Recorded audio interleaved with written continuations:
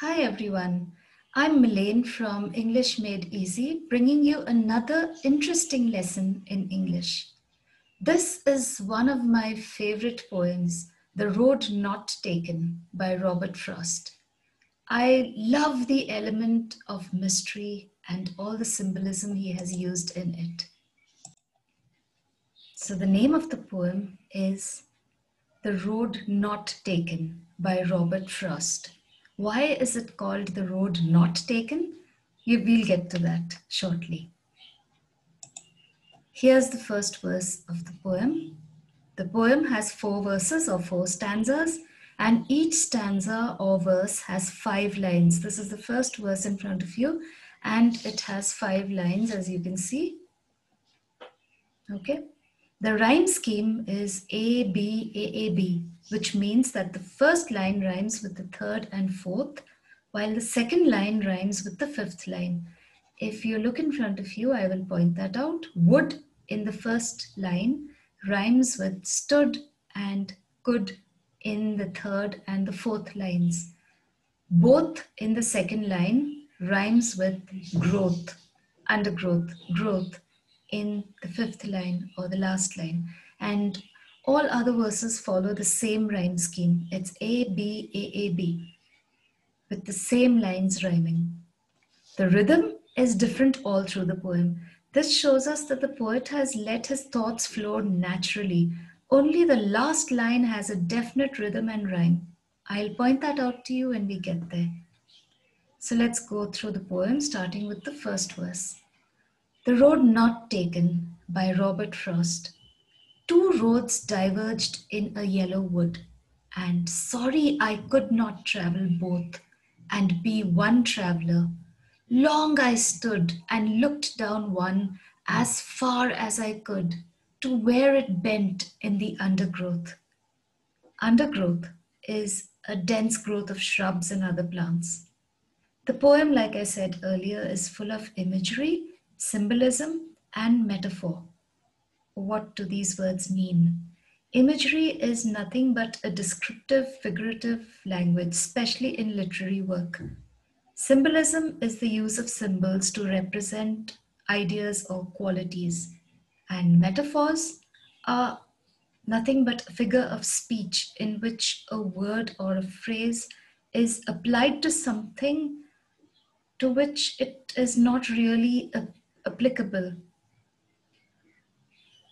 So beginning with 2 roads diverged in a yellow wood. If you look at the literal meaning of it, the poet can see 2 roads in front of him and they are diverging. They're going in 2 different directions in a yellow wood, a forest which looks yellow. And why would a forest look yellow?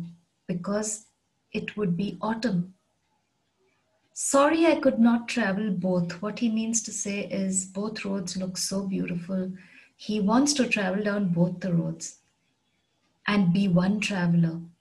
Long I stood and looked down one as far as I could to where it bent in the undergrowth. Again, just the literal meaning first. So the poet is standing there looking at both roads like a traveler would have done, and he is trying hard to decide which road he should choose. And far beyond, he can see that it is bending in the undergrowth, and he cannot see beyond a certain point because of the thick growth of shrubs in that area. Now let's go to what this verse actually represents. Yellow wood symbolizes autumn, or rather the autumn of life, which refers to advancing age. 2 roads symbolizes 2 choices, 2 decisions, 2 choices that the poet had in front of him.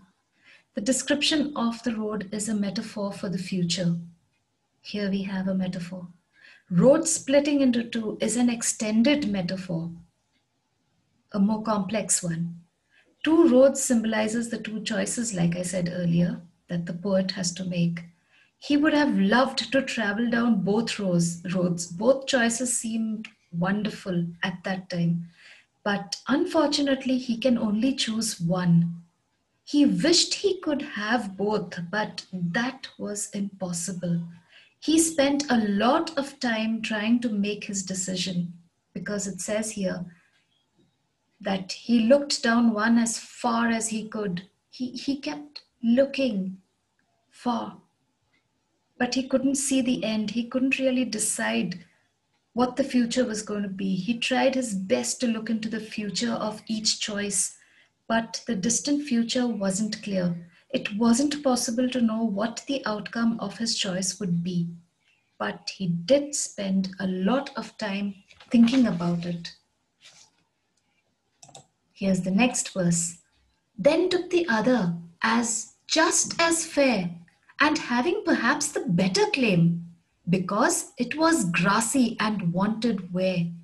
Though, as for that, the passing there had worn them really about the same. So, taking the literal meaning first, he could see two roads in front of him, okay, and he had a tough decision to make. He had to decide whether he was going to choose this road or that road, but he chose the other. After a lot of thought, he chose the other road as just as fair and having perhaps the better claim. It seemed like a better choice because it was grassy and wanted wear. Wanted wear? No one seemed to have trod in that path that morning. It was still grassy. It was not worn out. Though as for that, the passing there had worn them really about the same. Both paths, apart from that bit that it was grassy, that one path was grassy, both were approximately the same. He was having a tough time making his decision, but finally he did make a decision. So the first line of this verse, then took the other as just as fair, then took the other, is the metaphor for a sudden decision. He has suddenly made his decision. In the first verse, we see that he is pondering over it for a long time, and now he has suddenly made his decision. He wasn't sure about his choice, because both choices seemed equally good or bad. However, one choice stood out as a better one because it seemed an unexplored one. He says, wanted where? Wanted where? Unexplored. But apart from that, both choices were the same. If you look at line 3 and 4, because it was grassy and wanted where, though as for that, the passing there, these are metaphors for a decision less commonly made. Let's go to the next verse. First, the literal meaning. And both paths, that morning, it's morning, equally lay in leaves no step had trodden black. No one had walked that way yet. Oh, he sighs, oh, either with joy or with sorrow. I kept the first for another day. Remember, in the second verse, we heard that he chose the second path, he made the second choice, and he kept the first for another day. He did not think that he would never make the first choice. In fact, he thought he would do that some other time. Yet, knowing how way leads on to way, I doubted if I should ever come back. Knowing how way leads on to way, when you start walking, you go on and on and on, and coming back becomes really hard. I doubted if I should ever come back. He really doubted if he would come back and take the first path, even though he intended to. So if you look at line 1 and 2, and both that morning equally lay, in leaves no step had trodden black. These are metaphors, because it means he had no way of telling which choice was better. Both that morning equally lay. There was actually no way of telling which choice was better. And there's a lot of imagery used here as well, because he's talking about the leaves that had fallen freshly. Because the leaves had fallen freshly, he couldn't tell which path had been traveled by others the day before. Looking at the third, fourth, and fifth line also, there are metaphors for decisions. Oh, I kept the first for another day. This again is a metaphor. He's talking about a decision that he has kept for another day, a choice that he has kept for later.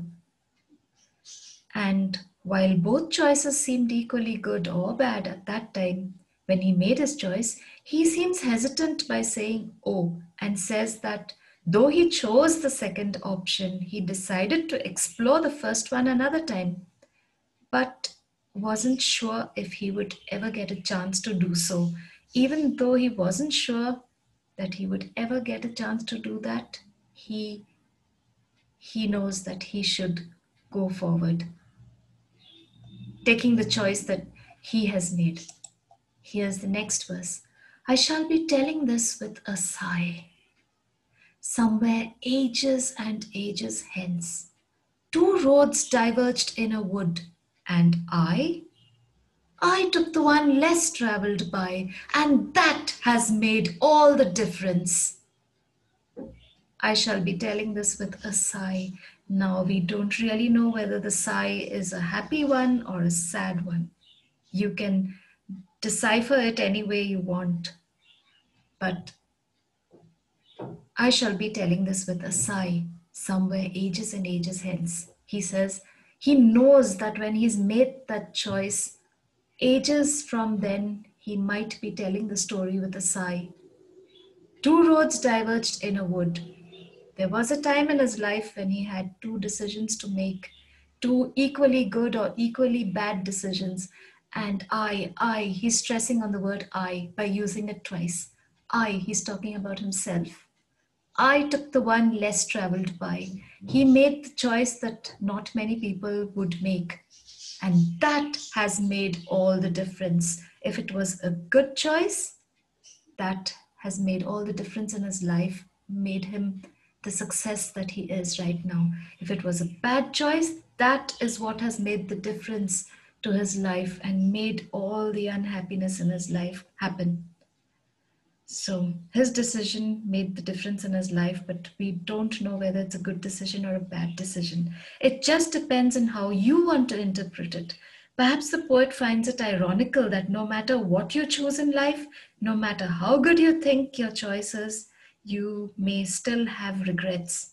Or perhaps he wants to demonstrate how he made a very difficult decision in his youth, which people usually wouldn't have made, and that has brought him happiness and success.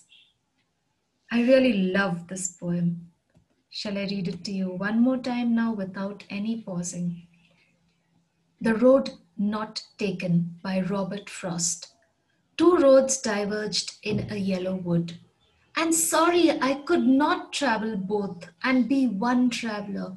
Long I stood and looked down one as far as I could to where it bent in the undergrowth. Then took the other as just as fair, and having perhaps the better claim, because it was grassy and wanted wear. Though as for that, the passing there had worn them really about the same, and both that morning equally lay in leaves no step had trodden black. Oh, I kept the first for another day, yet knowing how way leads on to way, I doubted if I should ever come back. I shall be telling this with a sigh, somewhere ages and ages hence. Two roads diverged in a wood, and I took the one less traveled by, and that has made all the difference. Thank you. I'll end here and see you soon. Bye.